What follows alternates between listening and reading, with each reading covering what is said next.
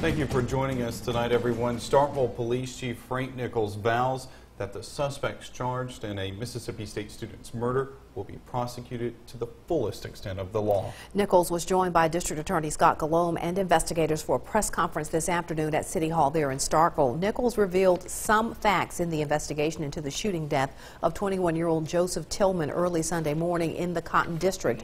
The four suspects, 20-year-old Jalen Barker, 22-year-old Jamario Pippins, 19-year-old Brandon Sherrod, and 16-year-old Tyler Harris, were arrested just hours after the crime. Now, Barker has been identified as the shooter and is charged with murder. Pippins, Sherrod, and Harris are all charged with accessory after the fact.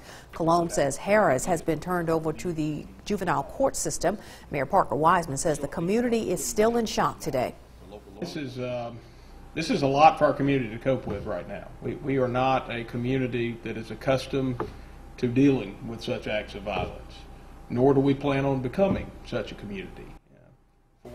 The mayor also praised the Starkville Police Department and local and state law enforcement for their assistance in working through this case.